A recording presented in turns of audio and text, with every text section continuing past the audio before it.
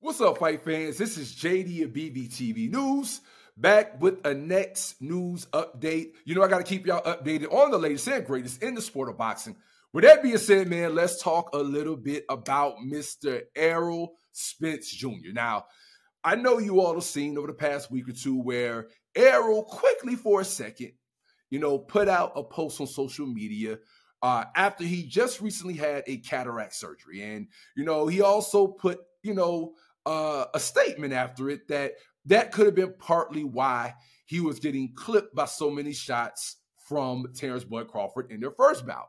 And then, of course, Terence Crawford came out on social media and stated that last he checked, everybody gets a checkup prior to getting in the ring. So for me, as a number one fan of Terence Crawford, I'm going to tell y'all right now, I typically am very, very biased, only when it comes to a couple of fighters over their career, and that probably is Manny Pacquiao, and I probably would say Terence Crawford. But I also am a huge Spence fan. And so when Spence did this, I did immediately look at it like, dang, I know Errol Spence is not making an excuse for the fight, right? I know he's not making an excuse for the fight because that's not what I feel like Errol Spence would do, as a stand-up dude and as a fighter. I don't think he would come out and begin to start laying out a bunch of excuses as to why he was thoroughly dominated by, Terence Crawford. I feel like he would, just give Bud his props, and not go that route. But then I stopped and I thought about it. And I thought about, you know what? Maybe it's not about Errol Spence making any excuses. Maybe this is Errol Spence trying to sell the next fight with Terence Crawford.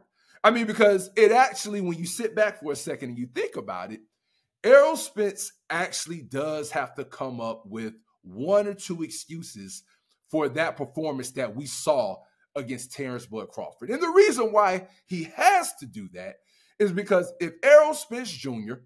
comes out and he really tells everybody that he was at his best, that, he had a great training camp, that he had no injuries, you name it, if he comes out and he says that, then there's not anybody who, after that dominating of a performance by Bud, who would really buy a rematch. Nobody would buy a rematch if, honestly, Errol was at his best for that bout and got dominated that badly. So when you think about it, Errol actually, in a rare case leading into a rematch, he actually does have to sell the public a little bit, even if it may make him look suspect. You've got to sell the public on the idea that that wasn't the best version of you, whether it could have been eye injury again, whether it could have been a shoulder, whether it could have been getting sick throughout your camp. You kind of have to sell the public on the idea that the rematch would be a little bit better than the first one. Because if you were perfectly normal, perfectly healthy, and ready for the first one, and it ended like that, man, nobody's going to even want to buy that bout. And nobody's going to even believe that anything would be any different at 152, 153, or 154 if y'all make the fight at that weight. So when I start to think about, the eye excuse, the cataract surgery, all those different things, I actually am glad that Errol Spence put that out there, because we've got to have something as a reason to why the rematch between him and Bud could turn out different. So I'm not as mad at it as some people are out there feeling like Errol's making excuses.